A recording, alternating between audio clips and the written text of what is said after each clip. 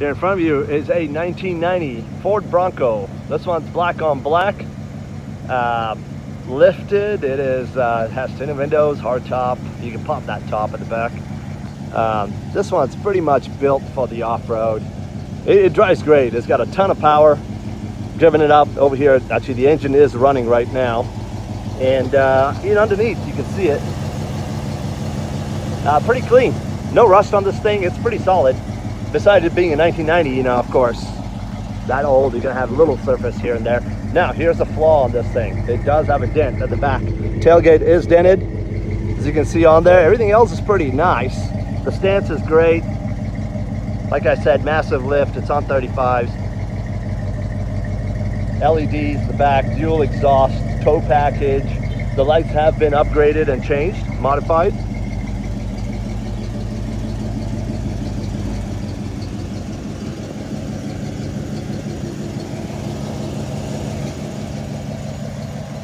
Just all around very, very nice. It does have a matte black hood, the 2 racing stripes on there, LED front lights, lights on the bumpers.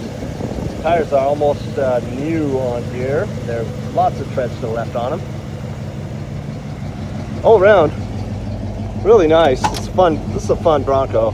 This thing definitely has been modified. It's great to drive. It does have your running boards and your step sides. Inside, 57,000 miles on the dash. It's missing a stereo, which we can definitely compensate for.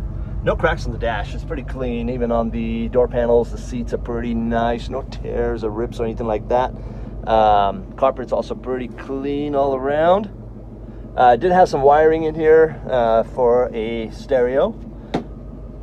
And the top also is very, very nice on this one. Drives amazingly well. Just put it in drive. Gets up and goes. It's got a lot of power to it. Just a fun Bronco. You can take this on the streets as well as take it off-roading and have a blast with it.